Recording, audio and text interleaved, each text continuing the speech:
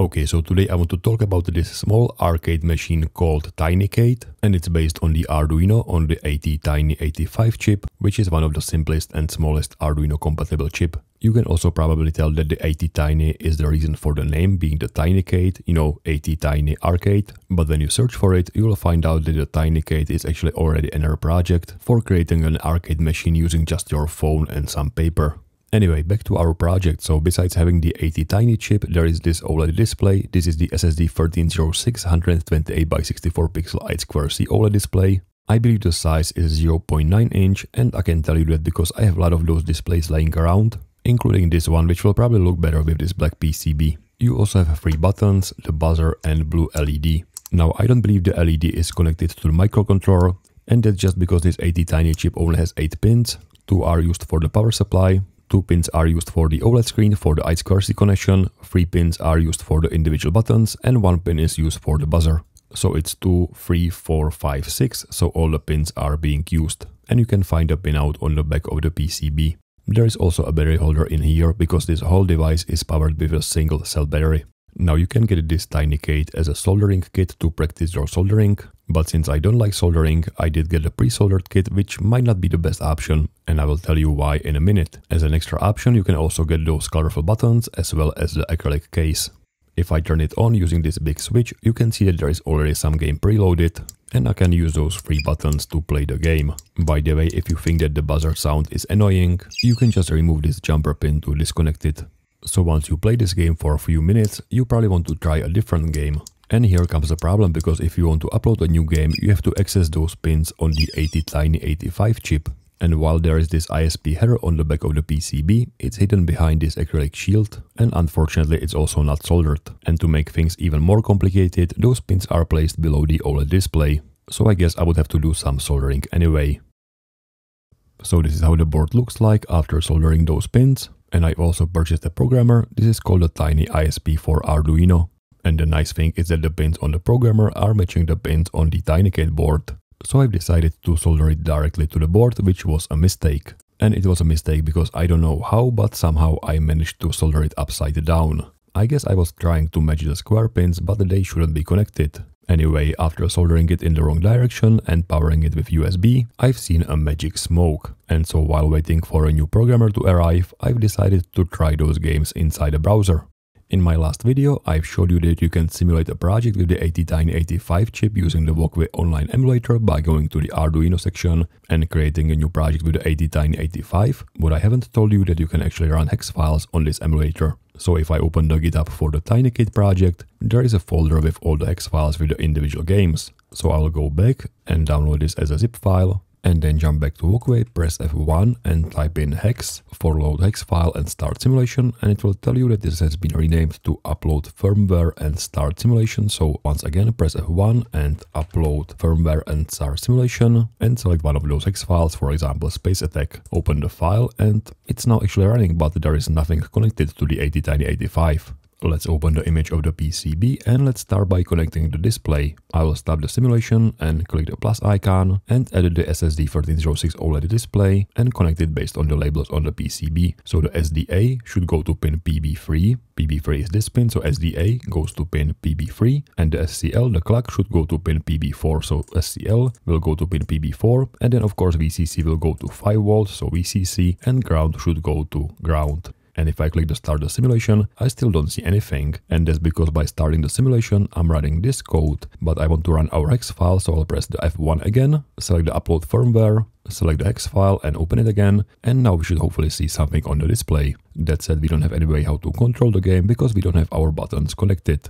So let's connect those as well. I will stop the simulation, click the plus icon and add the push button, and I will actually copy it 2 more times. Now the connection for the buttons is also listed on the PCB. It shows that the left one is connected to PB0, so the left one goes to PB0, The right one goes to PB2, like this, and finally the fire goes to PB5. Now for the buttons, we need to connect them to something, either to ground or to 5 volts, and judging by the PCB layout, I think that those are connected to ground by default, and when you press the button, it should connect to 5 volts. And so when you press the button, you connect those short legs. So this pin should be connected to 5 volts, so I'll connect all those 3 pins together, and then connect them to 5 volts, and maybe change the colors of the wires so we can see what's going on. So those are all connected to 5 volts, and when the buttons are not being pressed, there should be a pull down resistor, so I'll add the resistor for every button, and I connect the connection between the button and the resistor, and all those connections should go to ground. So I will just connect this to ground as well, and again change the color of the wires.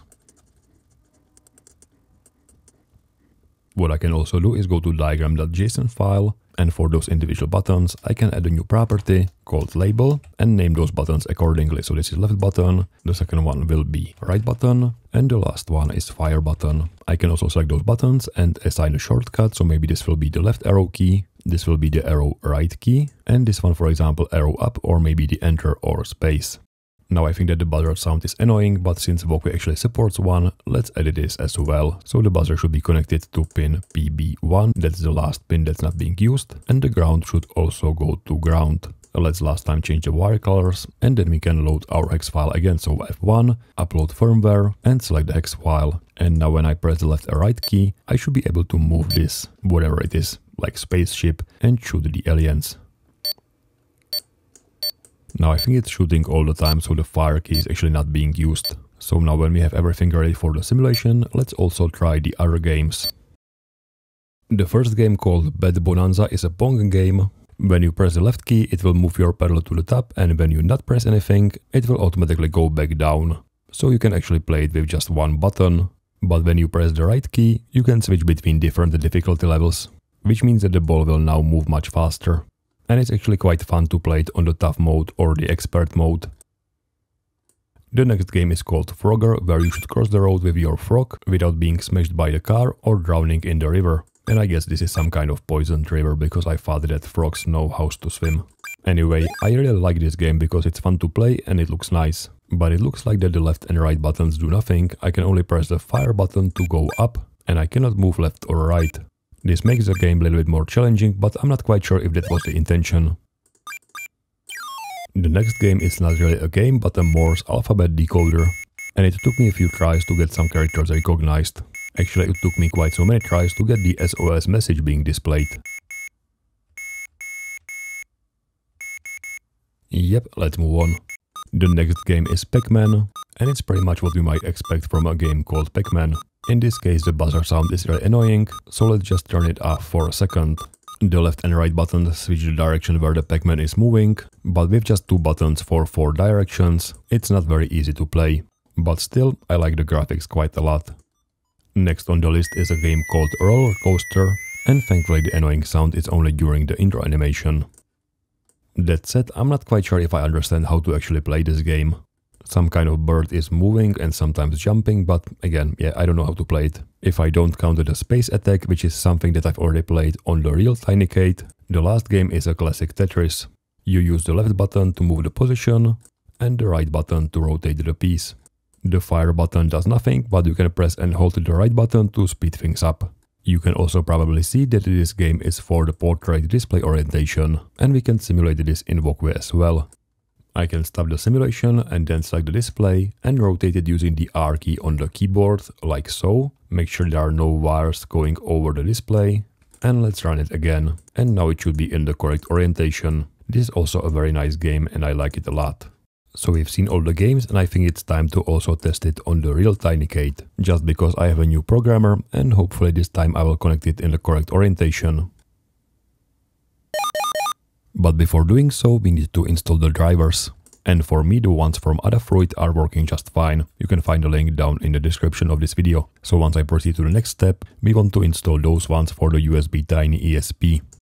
But somehow the programmer was still not working, and I realized that there is this SJ-FEP connection being soldered that wasn't soldered on the old one, the one that was working before I fried it. And it turned out that that was a missing piece of the puzzle. I believe that when the connection is soldered, you can program the actual chip on the board. But we don't want to do that, we want to use this chip to program another chip, in this case the ATtiny85. So I've desoldered this connection and started the application AVRDudes, which could be used to upload hex files to the Arduino boards. In here, select our programmer being the USB Tiny ESP, and you don't actually need to select anything else. And then after clicking the detect button, our ATtiny85 chip is finally recognized. Which means that we can now select our hex file that should be uploaded to the flash memory. And let's for example use this Frogger game. The blue line shows a memory usage and it looks like that it will fit just fine. So we can go on and click the program button. And that will upload the content of the hex file into the flash memory of our ATtiny85 chip using the USB Tiny ESP programmer. Now I should mention that I can also use the Arduino UNO as a programmer. I don't need a separate programmer, but I wanted to try something different today. So after it writes all the data, it also reads all the data, just to make sure that everything was written properly. And as you can see, it took around 20 seconds. And now we can play the Frogger game on the TINYCADE. And somehow the left and right buttons are actually working on the TINYCADE. So I wonder if I have something connected wrong on the walkway emulator. I don't know. If you have any ideas, please let me know in the comment section. Anyway, I cannot end the video right now because I wanted to create my own game, but let's do some simplest possible sketch instead. We should have everything connected on walkway, and the last time I was using the ATtiny85 chip with the OLED display, I was using the SSD1306 OLED library. But there is something that we haven't discussed yet. You can see that the SDA is connected to pin PB0 and the SCL is connected to pin PB2, which I believe are the hardware I2C pins for the ATtiny85 chip. But when you compare it with our connection, now the SDA is connected to pin PB3 and the SCL is connected to pin PB4. So I believe that for the TINYCADE we would need to use software I2C connection. So today I will be using the U8G2 library, actually a version of the U8G2 library called U8x8, which is for small microcontrollers, and it doesn't have any buffer.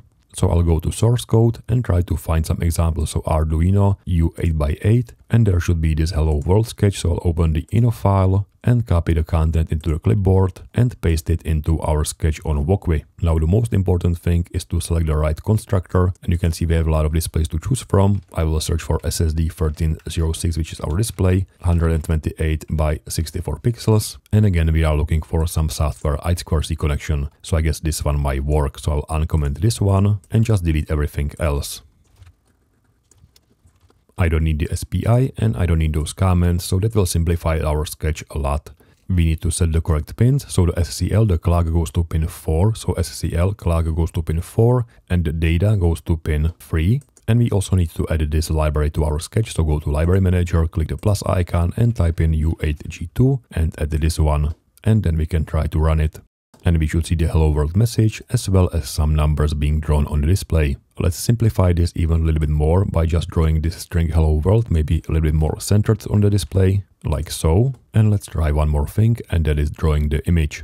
Now the U8x8 library, as the name suggests, splits the display into individual tiles being sized 8x8 pixels, and so our image also has to be in the multiplies of 8. So inside Photopea, I've created the image sized 24x8 pixels, and then just draw some content and save it as a PNG file, file export as PNG file.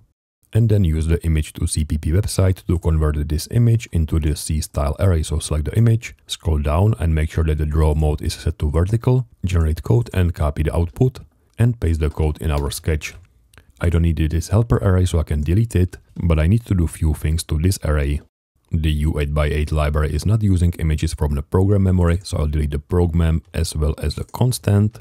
And then inside the documentation, I'm looking for a draw tile function. And down here there is an example of defining the tile and then drawing the tile. So I'll just copy this example of the draw tile. And first we need to set the X and Y position as a multiplies of 8 and then the number of tiles and the actual tile. So back in our project, let's just set some random numbers for the position. So for example, position X will be 6, position Y 5. And because our image has the width of 24 pixels, we are using 3 tiles. And the name should of course be this name. So I'll just copy this one and restart the simulation. And as you can see, we have both the hello world message as well as a small image. So the one last step will be running this on the TINYCADE. And I don't actually need to go into the Arduino IDE this time. I can just generate the hex file from this sketch and then upload the hex file to the ATtiny85 chip. Now to generate the hex file, I will press the F1 in the source code and select the download compiled firmware option. And that will download me the hex file. Then I can go back to the AVRDudes application and select that hex file. I rename it to hello world.hex. And once again click the program button.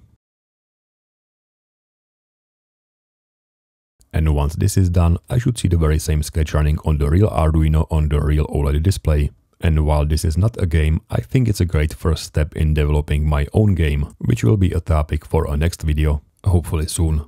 In the meantime, please feel free to watch my other video using the ATtiny85 chip together with the OLED display.